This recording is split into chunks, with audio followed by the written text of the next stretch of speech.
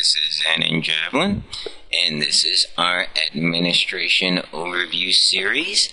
And in this particular one, we are going to go over news. Now, news is going to be the heart and soul of your website from Technobase Studios. It's going to be your front page material, actually. It's going to be where the most pertinent, the most important, the most up-to-date or recent articles and so forth are going to be. Now, the one thing about the news is that you'll notice here where on my demo website, the default homepage module, because remember, everything here that you're seeing, the modules for administration in one little box here, the modules that has for the links of the different areas of your website that your members from Second Life and your groups and so forth, as well as the new members that you get who may not join your groups but do become members at your website, primarily because their groups are full, will be able to link to. Your front page module is, if you look at the home, where you'll see the middle sections through here. Okay, that's your home page modules. Now, if you'll notice, the module that's for the home page is your news. So it's going to be the things that you write up in your news, again, your most pertinent, recent, important information that you put together that's going to make up for your news category. Now in news, we're going to go ahead and put in our article. I did go ahead and put in one article, but for the purpose of the demonstration here, I will put in through another one. Once you click it, you see where it has for you to add a new article.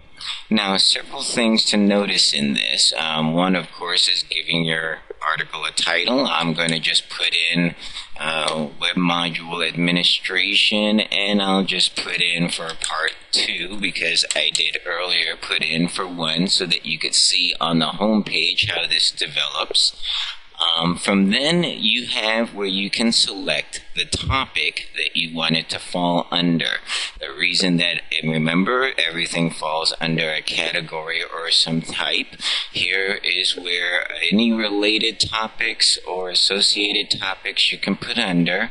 I will put in for the PHP nuke, since this does deal with the actual website administration, in another module called topics that you see up here is where you can actually create different categories for your topics. The next thing that you see here is where it says associated topics. In other words, what other areas on the website will this be associated with as far as for news? And of course, PHP is the logical choice. But for you, where if say you're a club owner, you could have where it's your event, and a logical place for an associated topic would say be the event calendar. Okay? The next thing here is the category that you will place this under. Now, for the categories, you do have the drop-down box for which you can pick which category you'd like to put this new news article under, but it does have 3 things next to it, 3 icons.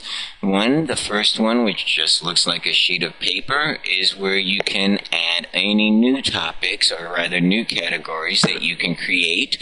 You can edit the categories that you have already created, and you can delete any categories that no longer are necessary on your website. For this particular one, since it's dealing with the website modules, we are going to put it under the category of website administration. Now the next thing you see here is where it says publish in home. What that means is, do you want this particular news story to be published on your front page or home page when people go right to your web address? We'll just put yes right there. The next thing that you have here is activate comments for this story. Now, you can decide whether or not your website members, visitors to and so forth can comment, and you can see and read those comments within your website administration. Of course, you do have it to where you must first approve of the comment before it is actually published.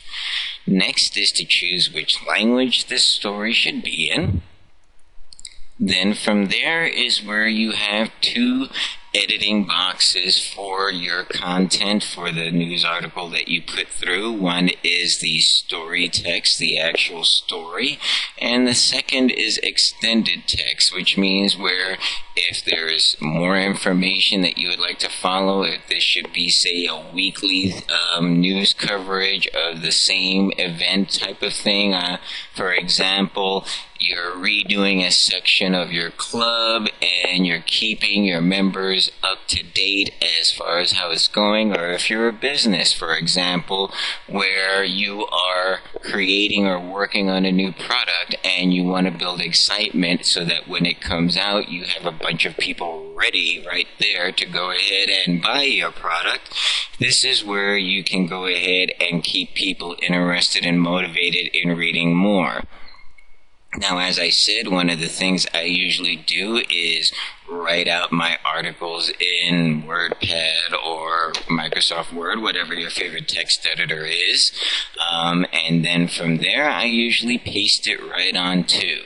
Now, from here, of course, like you would with all of your text boxes, you're able to go ahead and make certain things bold, italic, underline, justify, right, left, or middle.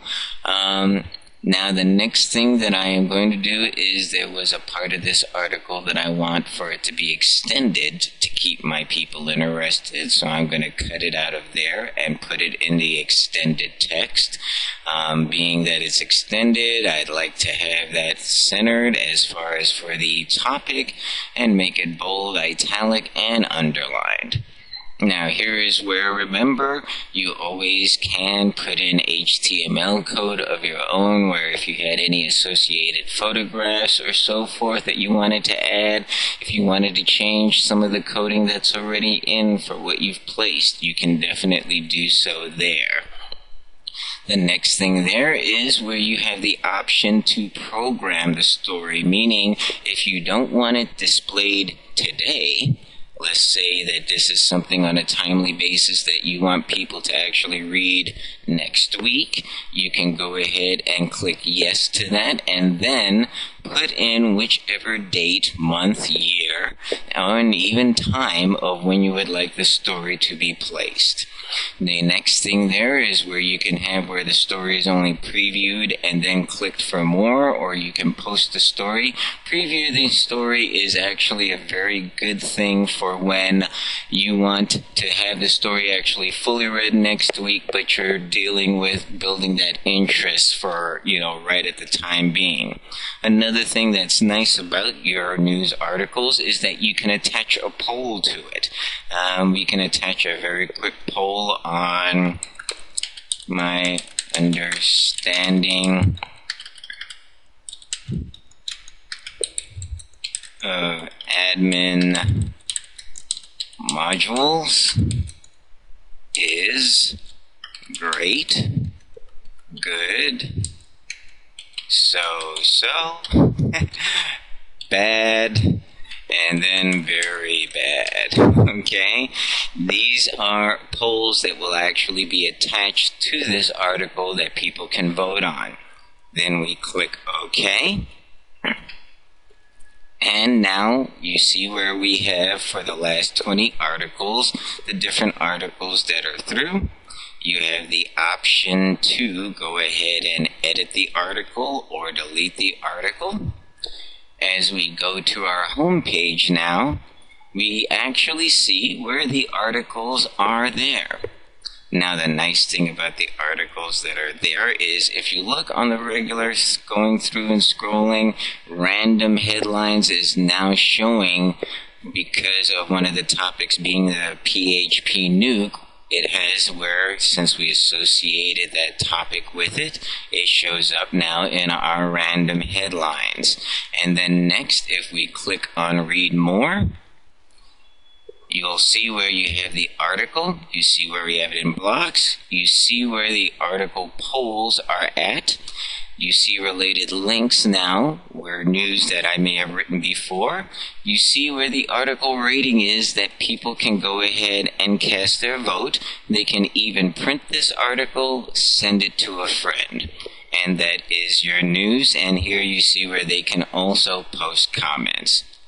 Next module that we will end up going through is going to be our reviews now of our stories.